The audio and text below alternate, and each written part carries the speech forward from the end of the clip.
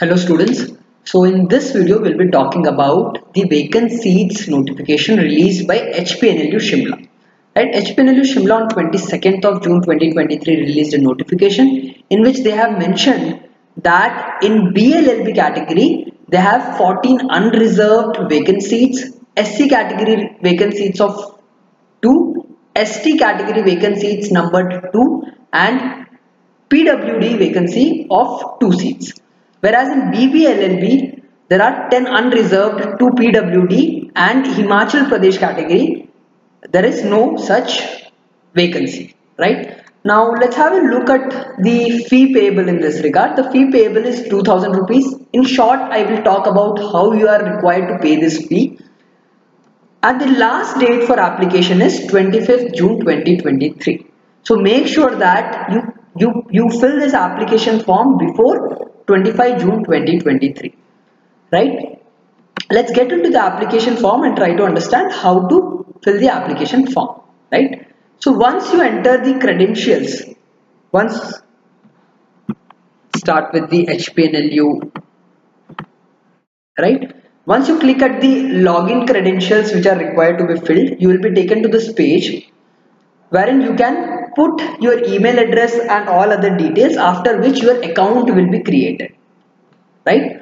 Once your account is created, you have to follow 9 steps. What are the steps? Right? In first step, what you're supposed to do is you're supposed to download this particular PDF which is mentioned at the end. Download this. The title of the document is Undertaking Form Final 3. You have to download this form. Once you download, you need to fill the details of the form in the ordered structure as asked, right? So all these details have to be filled, right? Fill all these details and keep a scan copy of that, or else you can do one thing. You can take a photo of that, provided the clarity of the picture is up to the mark, right? So once you complete this, you can go to the second stage. In second stage, you are required to give your personal information, that is your name, your father's name, mother's name, your photograph, your signature, a copy of both signature and photograph. Make sure that you keep it ready, right? The dimension should also match the way it has been mentioned. Suppose your file is big, you can use the tools. There are many tools on Google which you can use to diminish the quality and the picture resolution so as to fit here, right? After that, once you fill all your personal details, you will be taken to second page where you have to fill the details of your parents, both mother and father, right? Once you do this, you will be taken to next page where you have to complete your standard 10th related information, that is which board did you appear in, what was your percentage, what was the application number or the mark sheet number, roll number. After that, you will be taken to the fifth step, which is the,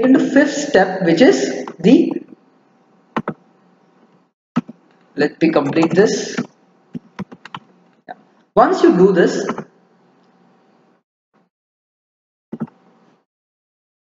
you will be taken to the next page, which is the fifth stage of the application, where you have to mention the details of your class 12th or diploma, the one you did, right? So if you are pursuing right now, you can click on pursuing and provide the information accordingly. If you have completed, then also you can provide the information accordingly, right? Once you have done this, you can go to the next page.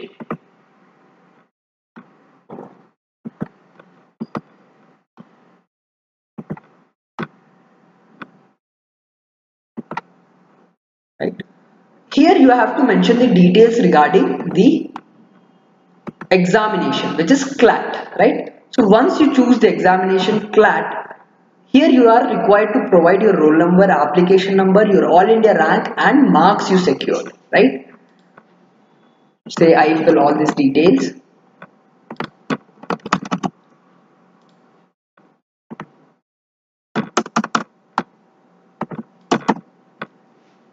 Right. Once you complete it, you will be taken to the seventh stage. Here, there is a preference as to what program do you want to choose? There are two programs, as you know, BLLB and BBLLB. So you can keep your preferences accordingly. Say I want BBA over BLLB, right? So I can keep it as 1 and the other one as 2. You can do the vice versa if you feel that BLLB is your preference compared to BBLLB.